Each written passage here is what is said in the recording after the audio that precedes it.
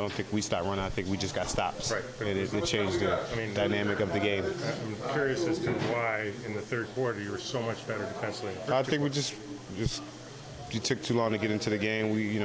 They made some shots. We weren't forcing our will on the game as much as we should have in the first half. But they played well in the first half, and we figured it out and did some things differently in the second half. How was the communication in that second half, Kyle? It seemed to be a little bit better, or is it just units?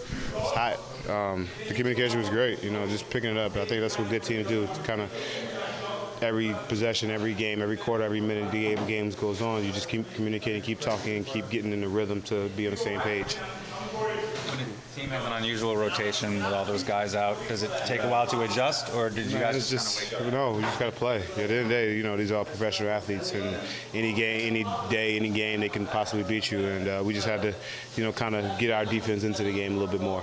Is it mentally a bit of a challenge sometimes to, assert yourself into the game? No, I mean, you just got to be a professional. Your job is to go out there and win games and play hard. And it's not hard. You just have to do it and put your mind to it and continue to push and push and push. You guys think you got into that mode well? I think we did a good job of finishing out. We made some shots and kind of, took control of the game a little bit. I know you don't really like talking about stats, but you now have as many triple-doubles as every other Raptor combined. And what does that mean to you?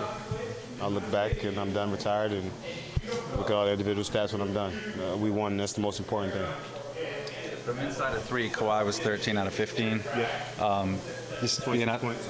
Yeah. Good math by me, I know. Yeah. Well, he had 31 overall, but I mean, what did you see with his? What was the key with him? Just his aggressiveness early, his size. He used his strength a lot tonight. He got to his spots really well tonight. He picked and chose and got to his rhythm spots really good tonight.